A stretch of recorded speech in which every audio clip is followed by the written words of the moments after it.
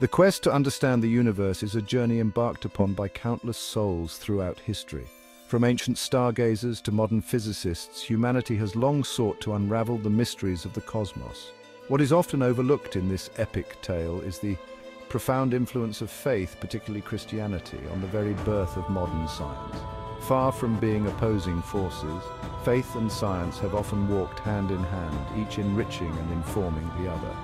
The pioneers of modern science, individuals like Copernicus, Kepler, Galileo, and Newton, were not driven by a desire to dethrone God, but to understand the intricate workings of his creation.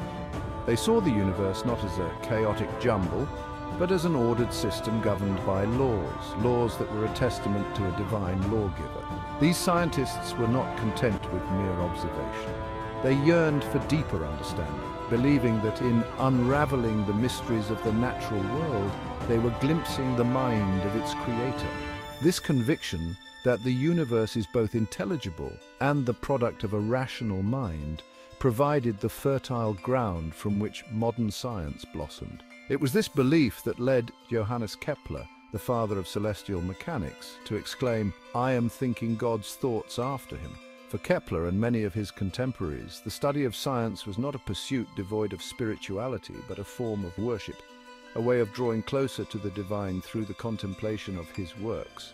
The harmonious relationship between faith and science in these early years was not merely a coincidence, it was a natural outgrowth of the Christian worldview. The belief in a God who created the universe ex nihilo, out of nothing, implied that the universe was not divine itself, but rather a creation open to investigation and exploration. This distinction between creator and creation was crucial, for it freed the scientific mind to investigate the natural world without fear of committing sacrilege. Perhaps no figure better embodies the harmonious relationship between faith and science than Sir Isaac Newton, a giant whose shoulders all subsequent scientists have stood upon. Newton, a devout Christian, saw no contradiction between his groundbreaking scientific discoveries and his deep religious convictions. In fact, I believed that my scientific work was a form of worship, a way of deciphering the language of God written into the fabric of creation.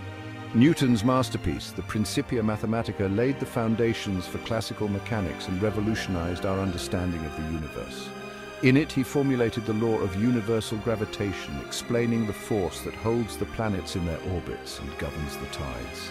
Yet for Newton, this elegant mathematical description of the universe was not a refutation of God's existence, but a powerful affirmation.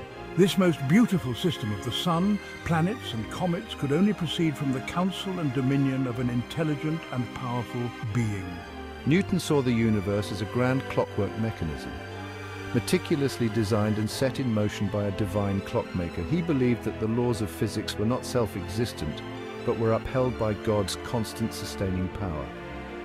Newton's faith was not a mere appendage to his scientific endeavors, it permeated his entire worldview. He spent countless hours studying the Bible, believing it to contain profound truths about God and the universe.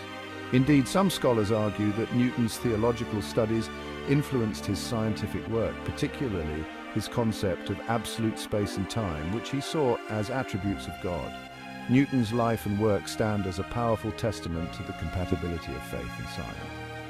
He demonstrated that it is possible to be both a rigorous scientist and a devout believer, finding harmony between the book of nature and the book of scripture. His example continues to inspire generations of scientists and theologians alike, reminding us that the pursuit of truth, whether through the lens of faith or the tools of science, ultimately leads us closer to the divine.